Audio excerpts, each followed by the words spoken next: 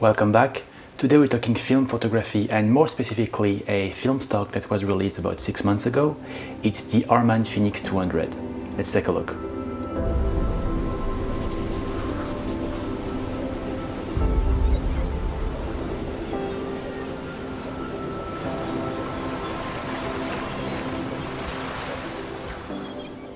So Phoenix 200, it was announced last November and became available in December. It's been about 6 months on the shelf now, and lots of photographers have already shared the review about it, if they like it or not. And for my part, I had pre-ordered 2 rolls of Phoenix last December, and I was hoping to shoot it like right away in the winter on Vancouver Island. But then I started reading about the characteristics of Phoenix 200s, the pros and the cons of the film, and I found out that maybe the dull weather of winter was probably not ideal for that type of film stock. So I decided to wait and come back to France, and then it was just like 2 months ago that I decided to shoot my 2 first rolls of Phoenix 200 back to back under the warm weather of the south of France.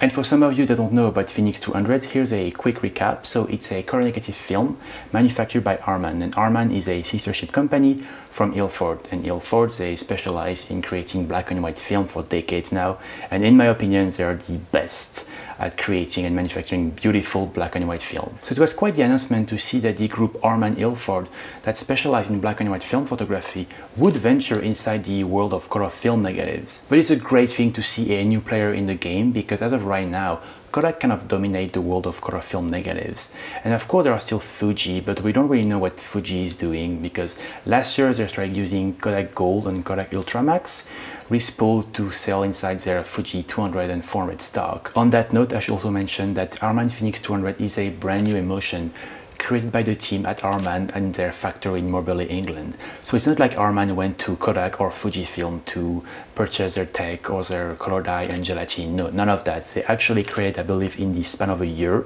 a brand new emulsions, and that's great to see that in 2023/2024, new actors are coming inside the world of color film negative and are bringing on the table new color emulsions. So what is Harman Phoenix 200? Well, first of all, it is not a professional film stock.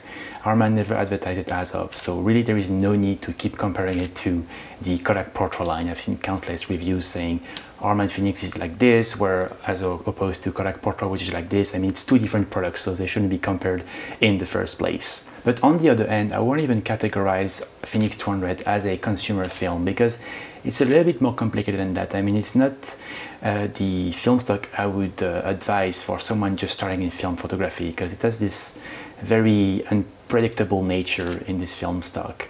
I would say that Harman Phoenix 200 is an experimental film stock, which is, by the way, what Harman is saying. And the idea behind this film stock is that it's the first one in, I hope, in the long family of a new color film negative developed by Harman. So this one is the first one. Think of it as the first iPhone if you want. So it's a really new thing coming on the market, new, like I said, a new emulsions, and it should be treated as such. But you should definitely not use Harman Phoenix 200 for a professional shoot, such as a wedding or a product shoot, because you might get quite surprised by the results you get once you get the film back from the lab. At first I was very anxious because of all the things I read about it and so online about those this very bold contrast, those oversaturated images, this very strong grain and the halations, because by the way, Phoenix 200 doesn't have an anti-halation layer. So around the bright light source, you might see halations similar to what you would get on, let's say, the Cinestill 800T, except the 800T has a red halations, whereas the Phoenix 200 is more of this kind of like orange bright halation. So it's something to keep in mind, and it's one of the strong characteristics of this film. But anyway, when I shot my first 2 rolls, I was anxious about it, and then I got the 2 rolls back from the lab. I scanned them myself, and I'll talk about that in a little bit. But I was happily surprised by the result I got. I even used a polarizers on the photos, and the contrast on my photos was in check. It wasn't overly saturated. Of course, it's a very warm film stock with very strong oranges, but it didn't shock me anything like more than anything else, if it means anything. But yeah, for these two first roll, I mean, really happy with the result I got, and I'll bring you on the shoot in a little bit so you can see how it looks and what I shot with it.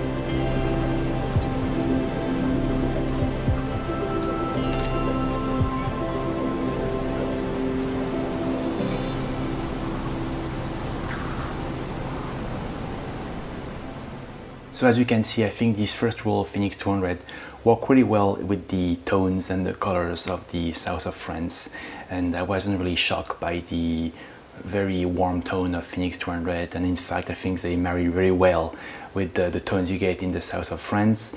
When it comes to the seascapes, I even used a polarizers to cut the reflection on the sea, and I got those very deep blue of the Mediterranean Sea, so I was really happy with those.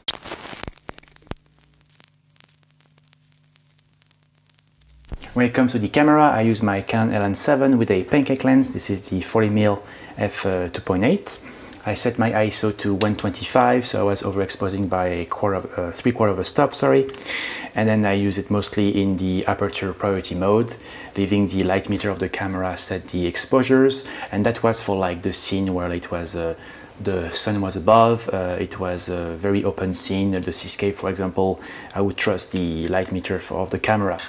Now, when it comes to shooting in the woods or the shades, or even some of the scene in the streets, I would shoot the same way I shoot E6 slide film. So with slide film, I generally take a first light reading on my midtones or my subject, and if the light condition is tough, then I'm also gonna take a reading on my highlights nearby and my shadow nearbys, and hopefully with my first light readings, the standard one on the midtones should sit between the highlights and the shadows, and if it's the case, then I know that I have the correct light reading and that my exposure will be correct. Now if it's slightly different, then I will take the median between my highlight readings and my shadow readings, and then I'll know that my subject will be decently lit. And that technique worked quite well with the Phoenix 200. And that's the odd thing about Harman Phoenix 200, because it is a color film negative stock. So with the color negative stock, usually overexposing is good. I mean, I overexpose all of my color negatives. So if I'm shooting a roll of Kodak Gold 200, I set my ISO to 100, so then I have one stop and I can just shoot normally. But that's not the case with Harman Phoenix 200. So that's why I decided to use it and meter for it like I would for E6 slide. It worked quite well. So that's what I would advise for you, is just set the ISO to 125 and then shoot normally. And when you have like some difficult light situations, take different readings around your subjects and then just take the median between those two extreme readings. And if it's correspond roughly to what the inboard light meters read, then you know that your subject should be decently lit if Phoenix is acting as it should. The other odd thing is that Harman states that this Phoenix 200 can be shot at 100 ISO, so I guess they refer to pulling the film. It can also be shot at the base of 200, and then it can also be pushed to 400 ISO. I would not advise to push or pull that film. Maybe pull it to reduce some contrast, but definitely not push Phoenix 200. There is already plenty of contrast in the base of 200 ISO, so I don't think you'll need more contrast by pushing it one stop to EL 400. So, I mean, try it if you want, but I wouldn't advise that you get good result from it. When it comes to Phoenix 200 being an unpredictable film stock, I have a good example in mind. So one day we had this storm rolling over us and over the sea, so I shot it with the Phoenix 200. I used the 40mm pancake on it, and I decided to slightly overexpose because that cloud was really dark. I mean, it was like thunderstorm cloud or something, a very dark cloud. My first shot was overexposed like it should be, and so I mean, okay, I have at least one good shot. And for the next shot I decided, what if I slightly underexpose to really grab that that dark cloud that was below. I did that and I got this funky result. And then later on I wanted, like, okay, 40mm is a bit too close up, so I ran back to my house, grabbed the 35mm, came back for it, and then I shot another scene again, trying to slightly underexpose. And this one was just like the contrast and the blues, and it was just out of this world. I don't even know how a third of a stop, it was actually maybe half a stop, could make such a big difference on this film stock. And this was like shot in the span of 5 minutes. So really, it's very difficult to predict how Phoenix 200 will react. But yeah, to summarize, if you plan to shoot Phoenix 200s, set your ISO to 125. Shoot it in a well-lit scene, take different light readings like if you were shooting a slide film, and after that you should get some decent result, hopefully.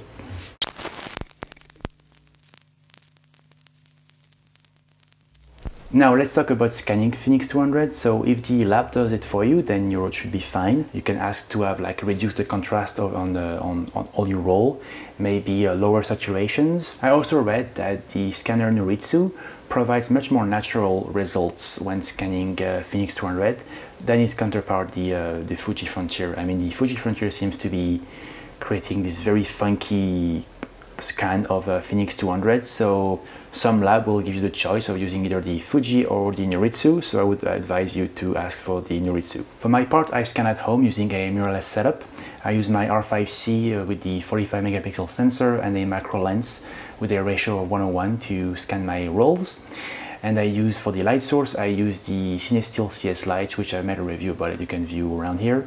It's a great light source, it's very affordable, and what I love about it is that its CRI is plus 95, but on top of that it has 3 light modes, so you have a warm light, cool light, and standard lights, which are for different film stock. So you have one for black and white, one for slide, and one for color negatives. And the particularity of the one for color negative is that it's a cooler light temperature than the daylight balance, so it helps counter that orange base of the negative. So if you look at the negative, like this is like a gold 200, you can see that it's very orange. I'll see if I can take one out. It's a very orange base for the negative, which is your standard color negative in C41. But when you look at the Harman Phoenix 200, the negative is like kind of like this purple colored thingy. So I was quite afraid at first that the Negative Lab Pro plugin I use on the Lightroom Classic wouldn't be able to grab the white balance on it, but it did, and it did a great job with it. So anyway, I would, if you can, I would strongly advise to get the Cinestill CS Lite if you don't already have a light source at home.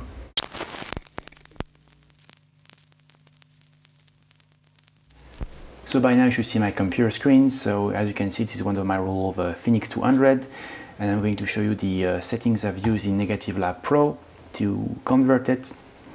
So I'm going to bring Negative Lab Pro, so it's already converted, but looking at the first panel on a convert, I'm going to unconvert it. So generally I use the digital camera, this is the same one.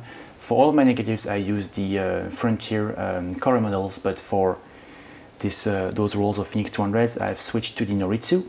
Pre-saturations is generally left to default, but knowing how contrasty and saturated that film is, I've decided to put it on low. And I have the border buffer to 15%, so it takes the measures around it and not too close to the mask. And then you also have, I only have one image selected here, but let's say if you had like select the whole roll with Negative Lab Pro, then you would have this small button here that's called roll analysis, and this is very useful as well if you shot one roll of film in a similar locations. And sometimes it does funky result, but I'll also show you how to remove that. But yeah, that's basically the result. The settings I would advise is to use the low pre-saturations and then convert your roll. Now, going on to the edit panel, I haven't changed anything here, so it's standard. So I left the tone profile to lab standard, white balance to auto neutral, so nothing changed here. In the rolls, the analysis is for raw scan, so it means that it took the whole roll and did an analysis and took a measure on each exposures to see which is best. So that one is just the standard one, and here is the one I slightly edited. So as you can see, there was some contrast. I can bring them like this. Come on, girl. There you go. So yeah, to the left is the one straight out of the camera, and on the right I slightly edited. So as you can see, I reduced the overall contrast. I've slightly reduced the saturation as well, and tried to grab a little bit more information inside those highlights. So bringing up the panel here. So the exposure and the brightness, those are going to depend on each exposure, of course. But for most of the rolls, I always push down the contrast, reduce the contrast. I slightly increase the lights so it doesn't look too dull, but I also need to make sure that you don't clip some of those highlights, so you can also reduce here slightly your whites. And then I always like to add a little bit of a lap fade. I think it's a nice effect, especially in those black regions here. And that's basically it. And the other tip I would suggest is to go to the white balance, and by default it's going to be auto neutral, and always toggle on and off between none and auto neutral to see what's going on, because sometimes the software will naturally try to warm up a already very warm Phoenix 200. So in this case it did a decent job, but some case I had to really reduce the white balance, otherwise it was just like kind of like shot with an orange filter on top of the camera. So, but yeah, really, again, if you take a look here, roughly I use the same thing. So it's always like a low Noritsu color model, and then I reduce the contrast. I had some brightness and exposure. I had some lap fade, a bit more of light here. Reduce the dark if the lap fade was a bit too strong to compensate, and yeah, that's basically it. Now, in some cases, the roll analysis can create some funky results. This is what I got. No, this one, which is even, I don't know how it's possible to have so much blue inside the image.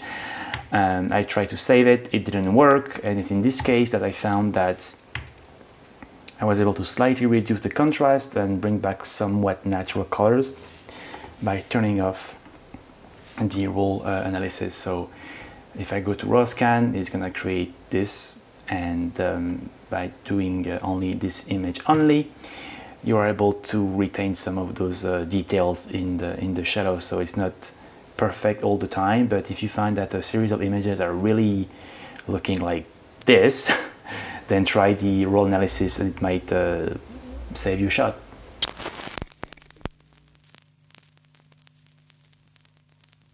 So by now you should have a better idea of what Harman Phoenix 200 is and if it fits your shooting style. To recap some of the goods, so like I said, it's a brand new film emulsions for 2024, which is great to see new actors coming inside the world of color film negatives. Hopefully it's always nice to see competition so that kind of like balance a little bit better price, if Kodak you are hearing me. The other thing is I really like is that fun retro look. Yeah, strong contrast, it has some fun halations, although I didn't have much halation in my shots, so I don't know, maybe the polarizer helped for that, but I don't see why it would have. The grain is very strong. I mean, I like it in that stock. I think it is definitely not the grain of a 200 film stock, but it's a fun grain. I don't think it's a too expensive film stock, and it's also an experimental limited edition, so if you want to try it out, you should definitely grab a copy film rolls right now, because they made a first batch, then they're gonna ask for the film community feedback on how to improve it to maybe make a Phoenix the Mark II version of it. So limited edition film, kind of funny, grab it while you can. Now for the bads, I think the first thing is that it's a very unpredictable film. I mean, you never know, it's like box of chocolate, you never know what you're gonna get. It's definitely not a neutral look. It's not Portra, it's not gold, it's not Ultramax. It's funky. And then when it comes to the skin tones, yeah, I wouldn't recommend it for skin tones. I mean, I've tried a couple of things, it didn't work at all for my, in my case, I got very brown, muddy skin tones, so maybe I didn't meter properly, but I thought I did, so I wouldn't recommend it for skin tones. The limited dynamic range is also a big thing for Harman Phoenix 200. It is a color negative film, but I would say it has the dynamic range of E6, if no less, so it's one of the bad. And finally, again, strong grain. I mean, I like the grain, some people don't, so that's why I put the grain in the good categories and the bad categories.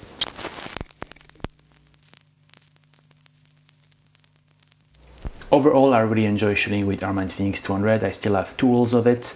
I gave one to my dad, but I really like it. It's a funky film. It's great that it's a limited edition, so it's fun to be part of the movement, I guess.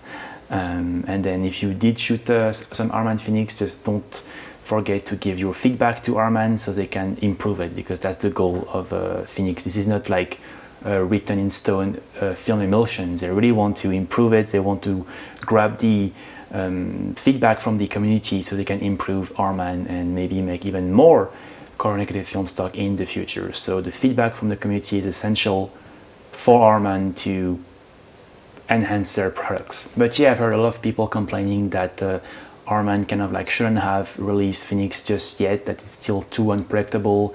It is still too much in beta, if it's the term for film color negatives, but I just don't think so. I think in the world we are right now, it's so expensive to create new emulsions. I mean, the color dyes, the raw materials are so expensive that I don't think Harman, which by the way is Ilford and specializes in black and white film, they have to create new equipments to create color film negatives, and all of that is very expensive. So to make it profitable and solvable, they need to release it as soon as they can and then improve it as they go on. So could they have waited another year to release Phoenix 200? Maybe, but maybe they would have just killed the project because it was too expensive and you need to get some return on it. I mean, at the end of the day, Ilford and Harman, they are companies. They need to make money to stay alive. So yeah, there are two camps, like release it now, release it later. I think it was a good thing. Yes, it's unpredictable, but it's again fun to see a new film stock. That's for me, guys. Thank you for watching. I hope you enjoyed this somewhat review of Harman Phoenix 200.